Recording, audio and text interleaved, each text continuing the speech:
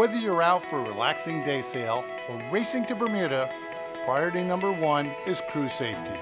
With that thought in mind, let's take a close look at gear devised to maximize your security on board your vessel. For the Storm Trysail Foundation, I'm Gary Jobson. Captain Henry Marks of Landfall Navigation has enjoyed a distinguished career on the water. We spoke with Captain Marks about which safety gear improves your chances for a safe and successful voyage offshore.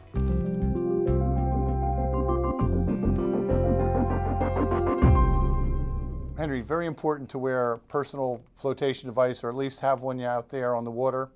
What do you prefer? Absolutely have to wear a life jacket when you're out on the water. Something like 90% of the people that drown weren't wearing life jackets.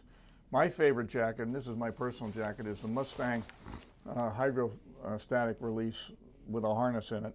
And I wear this anytime I'm on the water. It's comfortable and it works. Does it get in the way? No, it's very compact and it does not get in the way. As an alternative, you can have the Type 1 Solus jacket. This is a 35-pound flotation, the same flotation as my Mustang, but think about trying to get down the companionway hatch with this on. The next thing which you got with your Coast Guard package, probably for your boat, is a Type 2. This has 15 pounds of flotation and probably will turn your face up in the water, but not necessarily. The Type 3, which is the most common jacket that most small boat sailors wear, has 13 to 15 pounds of flotation. And the one downside of this is that if you're unconscious, within a minute you will probably be floating face down, which may not work out so well.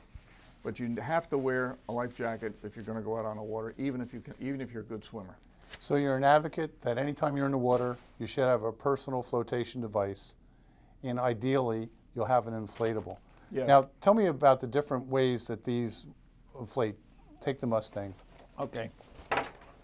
This Mustang, the hydrostatic release, as I said, uses an inflator that looks like this, and this inflator will not go off if it gets wet. You can play a garden hose on this all day, but if you put it 3 inches underwater, your jacket's inflated. The good news is you only have to replace this every 5 years, unlike the other units which have to be checked. Are they reliable? Very reliable. I've never heard of somebody having one not go off if they properly maintained it.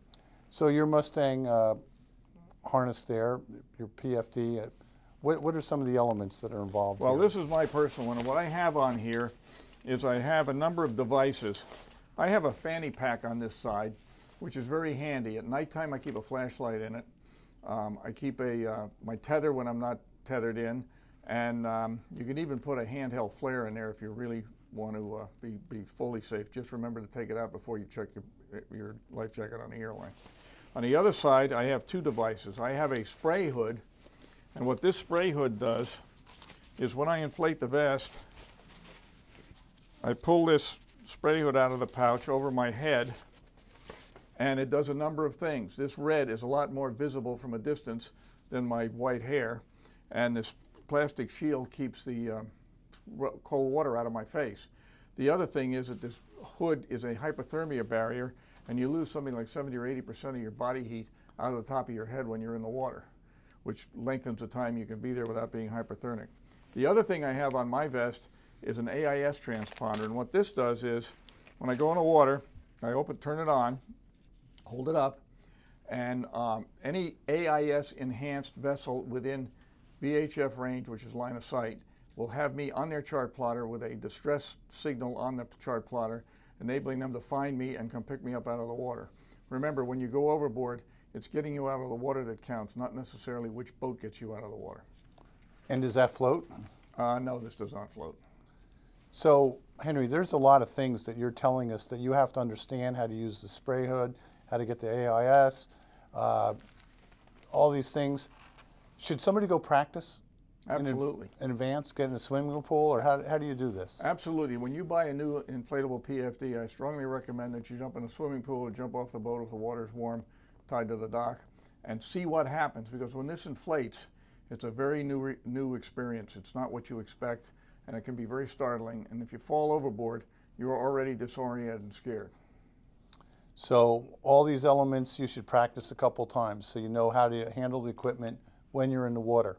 It's not a bad idea at the beginning of the season that you get your crew together and you have a man overboard drill, which includes everybody going over the side in their life jacket. If nothing else, you've just tested the life jackets and practice so that when it does happen, everybody knows what to expect. So there's different types. Yes. Let's just walk through them one at a time. Okay. Hydrostatic. Hydrostatic. What does that mean and how does it means work? it's pressure activated. It's not water activated. So when you fall in the water and you go down about 3 to 4 inches, the hydrostatic pressure of the water fires the CO2 and inflates your jacket. So you don't have to think. It's all automatic. You don't do anything. You can be unconscious when you hit the water and you'll wake up on your back looking at the stars. Automatic. Automatic. In the old days, a lot of foredeck hands did not like automatics because if they got a wave over them, they could conceivably inflate when they didn't want them to. But this hydrostatic prevents all of that. Alrighty. And how about the manual? How does that work? Manual works by, the manual works by, to inflate this, all you have to do is you take this yellow tab and you give it a yank and the life jacket inflates. All the jackets, including the hydrostatic, have a manual activator, so you can inflate it at your desire. The manual, between the manual and the hydrostatic, there's the old style automatic, we call it. This one has a bobbin in it, which is a little yellow pill. And when you screw this down in the activator and put the new CO2 cartridge in, it sits just like this. As soon as this gets wet, you're inflated. Now, when you wash your gear off at the end of the race, don't do what a friend of mine did, and he threw his foul weather gear in his life jacket in the shower, turned the shower on, and guess what? One inflated life jacket. I liked it. Well, go ahead. Well, that's good business. Yes. So how do you rearm these? To rearm these is fairly simple. With the, I'll show you the automatic. To rearm this automatic unit, which is probably the most complicated one, you open the jacket up, and you reach in to this pouch and you pull the mechanism out. Now, ever since the Coast Guard approved these, they've required an indicator to see whether this jacket is armed. Now, you undo the CO2 cartridge about a half turn, and I take it off. And when I did that, you'll notice that the window goes from green to red. The other part of this is the bobbin, and I unscrew this tower, which is merely a spring with a firing pin in it, and there is the bobbin, and you just replace the bobbin here, and just be sure when you screw it down that you screw it down tight. So how often do you rearm? Well, anytime you use the jacket, you have to rearm it because they only work once. These bobbins should be changed once a year because they will absorb moisture while they're on the boat, and when they get wet enough, they go off on their own. And you'll come down to the boat some Friday night and find that the jacket's inflated. Now, to put this back in, I take it and line it up with the grooves and push it in, down, and then turn it like that, and now it's all set to go. And this jacket also comes with a whistle, which is important. Remember, the importance of the whistle is that if you have water in your lungs, you can still blow a whistle, but you can't yell. The other thing is you don't want a whistle with a cork ball in it because when they get wet, they don't whistle. This is a whistle that has no balls in it, and it whistles whether it's wet or otherwise.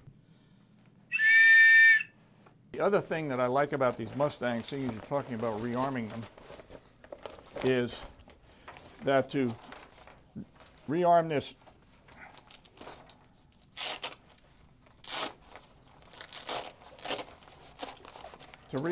jacket, this is the oral inflation tube. If you want to test your unit, you can blow this up hard orally and let it set overnight, and if it's hard in the morning, you're okay. And then you just, there's a check valve, you just let the air out. But to rearm this jacket, you hold the valve down and squeeze all the air out of it. Then you merely lay it down like this, fold it over, and you're inflated. I'm sorry, you're rearmed, ready to go. How many should I carry on my boat? I recommend that people, I always carry one rearm kit with me at all times. You're allowed by TSA 1 life jacket and 1 rearm kit in your checked luggage.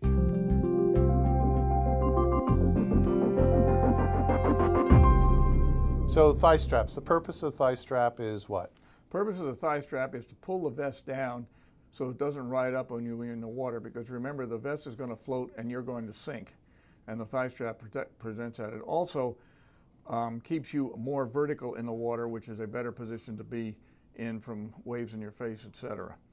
They're required by ISAF for most of your major races. In the ORC in Europe, I don't believe you can race without them. Another option for thigh straps or crotch straps are the Mustang aftermarket straps. These are made by Mustang, and you can put these on any inflatable life vest and thereby put your jacket in compliance, but also benefit from the advantage of having thigh straps on your life jacket. Okay.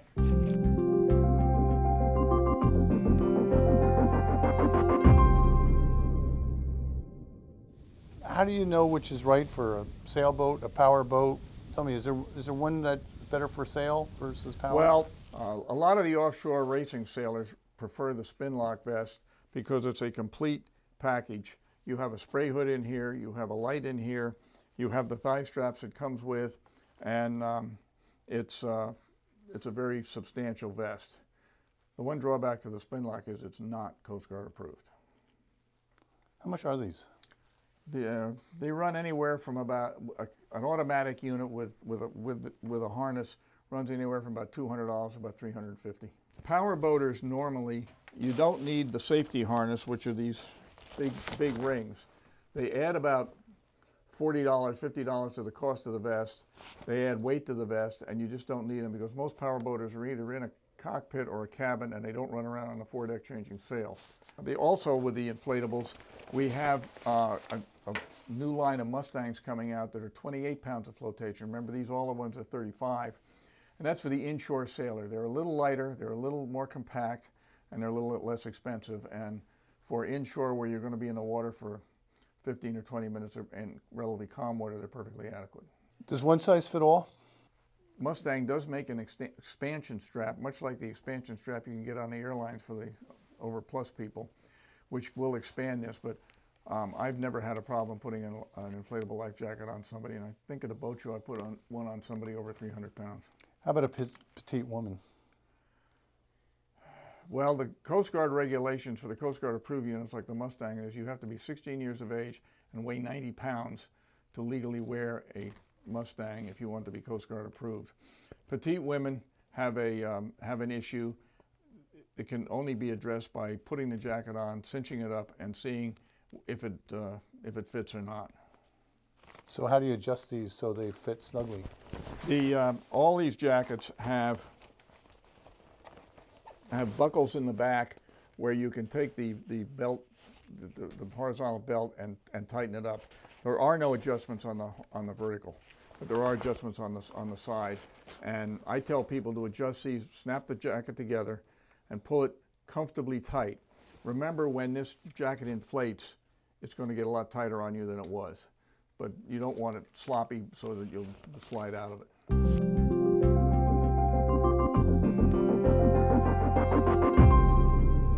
Tell me a little bit about the spray hood. The advantage of the spray hood is hypothermia prevention and visibility. When you put this on, it Oh, you put it on with the clear in front. Yes. You put it on, and what you have is the orange up here, which is very visible. You have the plastic in front of you so that it keeps the cold water out of your face. And this, again, is the hypothermia barrier. And it comes in a little pouch like this that you fasten on your webbing. I use 2 wire ties to put it on, and it works very well. Why are the straps on the bottom of that?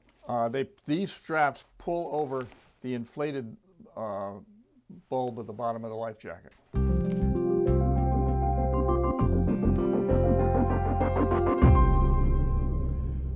Another important thing on your life jacket, probably more important than the spray hood, are lights. You have to have a light on your life jacket because you're not going to be seen if you don't. The incandescent lights are cheaper, and we do not recommend them. You want a strobe light because a strobe light is visible even in the daytime. This is one that's made specifically for inflatable vests. It's the ACR Firefly, And this loop hooks over the oral inflation tube on the life jacket and folds right into the jacket. I've always been a fan of the ACR Firefly series. They make 3. But the problem with this one is you have to tie a piece of flag halyard on this and then tie it on your belt, wrap it around, and stuff it in when you fold the jacket over, and it's much bulkier and harder to use. But you need to have a light. Without a light, we can't find you. How long does that light last? Well, water temperature and battery age is important, of course, always, but I think they're good for 16 to 20 hours. Oh, it's a long time. It's all night long. Yeah.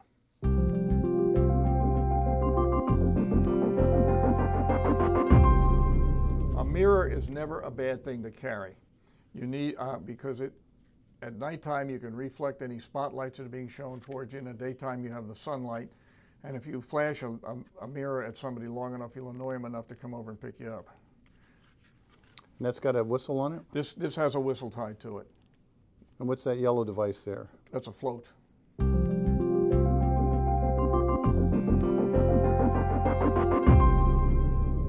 Before I described the AIS transponder that was on my own personal life vest, and this does not signal the Coast Guard, but it sends a message to every vessel within visual range that I'm in the water where I am. And if you have that means any boat can come back and get me.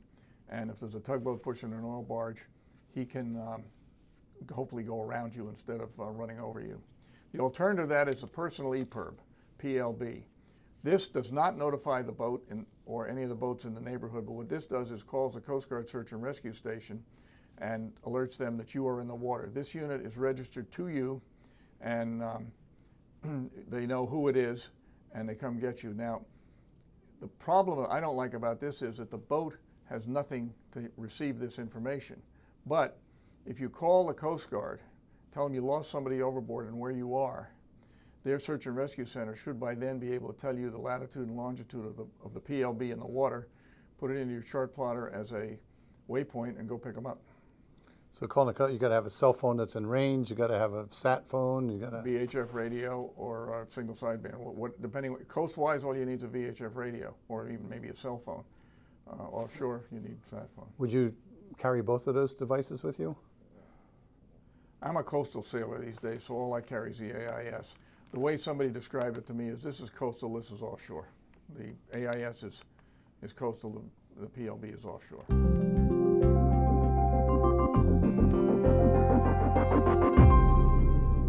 How do you maintain one of these? You showed me a little earlier about how you inflate it earlier to maintain it.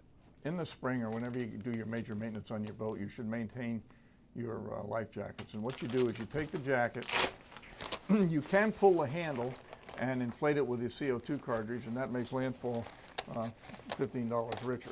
Or you can do it the right way with the oral inflation tube. You open it up, take your oral inflation tube, and merely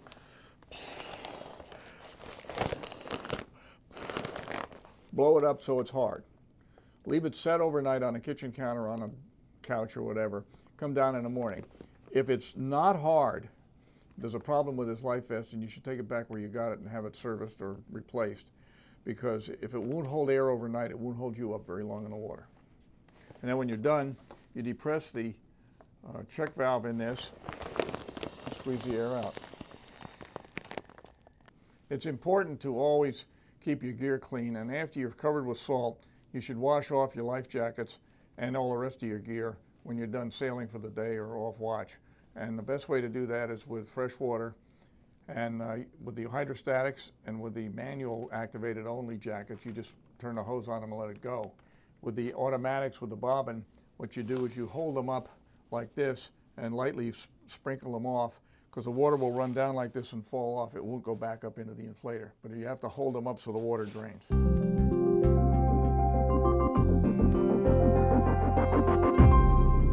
Henry, is there a time where you would favor wearing kind of a dinghy vest?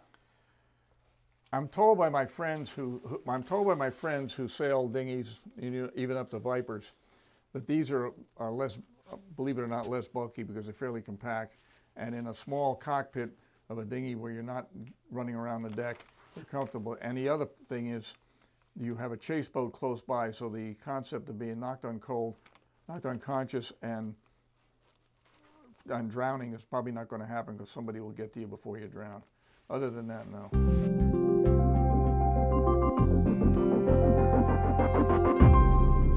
The Dan buoy is a relatively new man overboard device that we've had for about 1.5 years.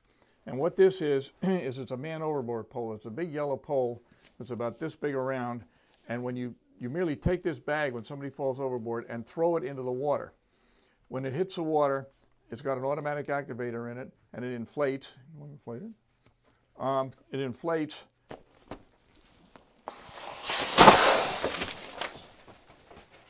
like this and floats like this. You're right. And enables you to find the person in the water, because if anybody's more than about 25 yards away from the boat, it's very difficult to find a head floating in the water. It has a drogue, and it has a pennant that waves in the breeze. And this is, remember, it's going to be floating about here because there's a lead bag in the bottom. That what happens is you put your arms through here and you just hold on to this until you get rescued, and there is some flotation in it. There's a water-activated light that's not a strobe light. So what's the cool thing about this Dan buoy? Well, one big advantage of this to the sailor is that to repack this, you bleed the air out of it just like the life jacket, and you put use a $25 rearm kit, which is a CO2 cartridge and a bobbin, and you're rearmed. If you use some of the other devices like the man overboard module, you have to send that out to a life raft repack, and it costs you over $100. How much is this thing? $395 versus $1,200 for a month. And you just keep it on the stern of your boat? Well, you can't leave this bag like it was in the rain because it'll go off. But they now have a bag, a rail mount bag. It's like a life sling bag that you mount on the rail that this bag goes in, and you can leave it on the rail. Yeah, you just leave it on the rail.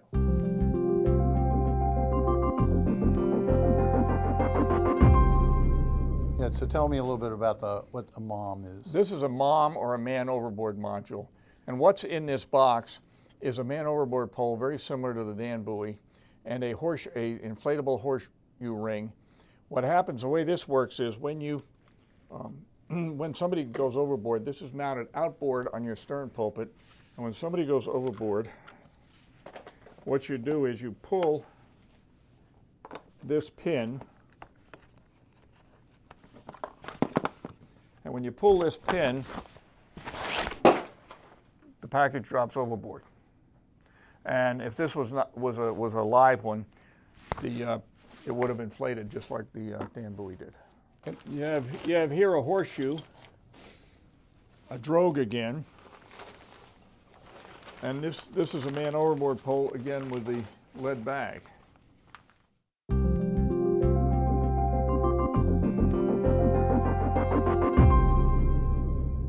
Okay, tell me about the Seattle Sailing Foundation Life Sling.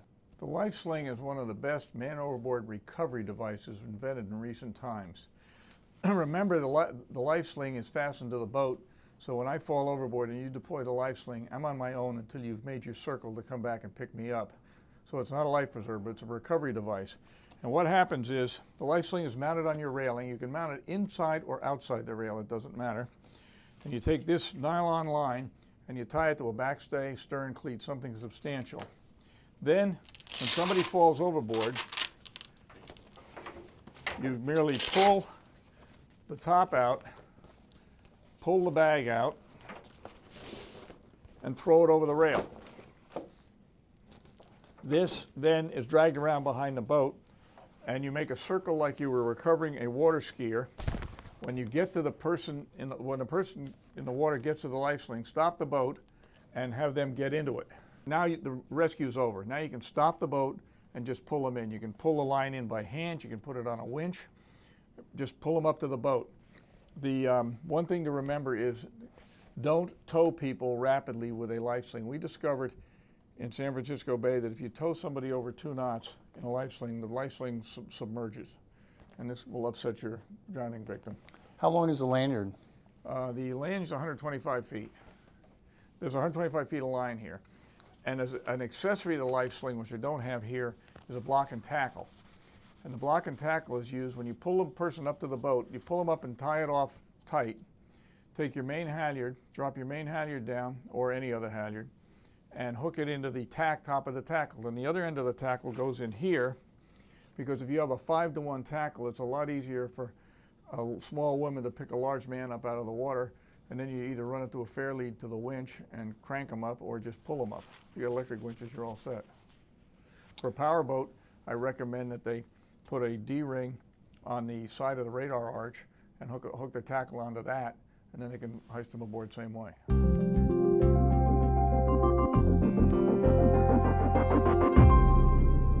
Please remember, it's important that you have a personal flotation device for every person on the boat. In addition to the Coast Guard requirements, it's important to you and your friends' safety that they be safe, because you can't swim with that forever.